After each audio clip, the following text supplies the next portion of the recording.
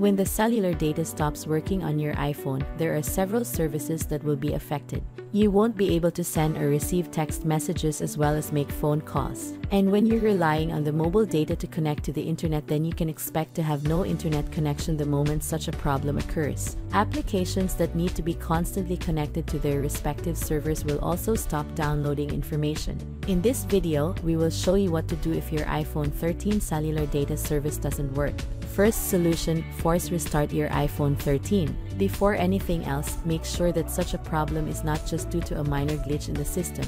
Thus, the first thing you have to do is to refresh the memory of your device by doing the forced restart. Here's how you do it. Quickly press and release the volume up button and then the volume down button.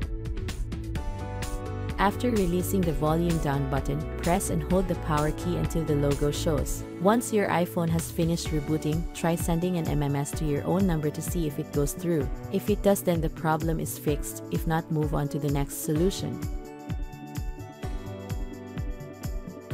Second solution, enable airplane mode for a few seconds. When you enable the airplane mode, all wireless communications on your iPhone will be disabled. But once you disable the airplane mode back, your device will reconnect to the networks, including the cellular data network. This procedure might work for you, so follow these steps.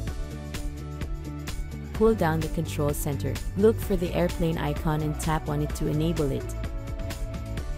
Leave it enabled for a couple of seconds and after that tap on it again to disable it. Give your iPhone a few seconds to reconnect to the networks and then try to see if the mobile data problem is fixed. Third solution, disable cellular data and re-enable it. Another thing you can do to force your iPhone to reconnect to the cellular network is by disabling the service for a few seconds and re-enabling it back. It worked for some users, so it's worth a try. Here's how you should do it. Go to the home screen and open the Settings app. Tap Cellular. Then, toggle cellular data switch to disable it. Then, leave it disabled for a couple of seconds and then tap on the switch to enable cellular data again. This will reactivate cellular data network services on your iPhone. Now try sending a picture message to your own number to see if your iPhone 13 can now send and receive it. If still not, then move on to the next solution.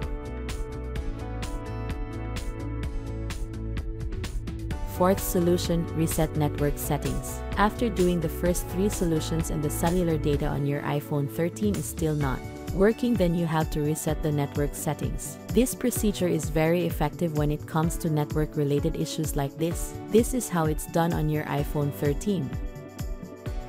From the home screen, tap Settings, and then tap General.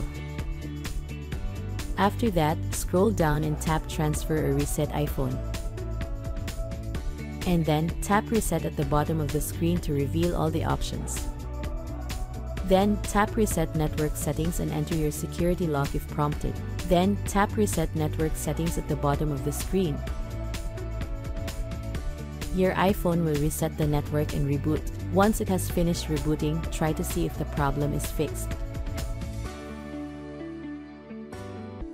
Fifth solution, factory reset your iPhone 13. If the cellular service on your iPhone continues to be buggy, affecting the data connection and other things, then you have no other choice but to reset your device. A factory settings reset will delete all your files and data, so make sure to create a backup of your important stuff before doing it. When ready, follow these steps to reset your iPhone 13.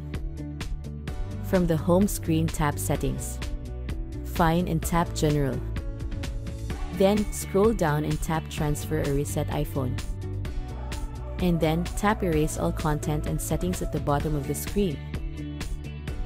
Then, tap Continue and then enter your security code if prompted. Then, enter your Apple ID password and tap Turn Off at the top right corner of the screen. Then, wait until your iPhone 13 has finished the reset and then set it up as a new device. I hope that this simple troubleshooting guide has been helpful. Please support us by like, share, subscribe and hit the notification bell for more troubleshooting videos. Thanks for watching.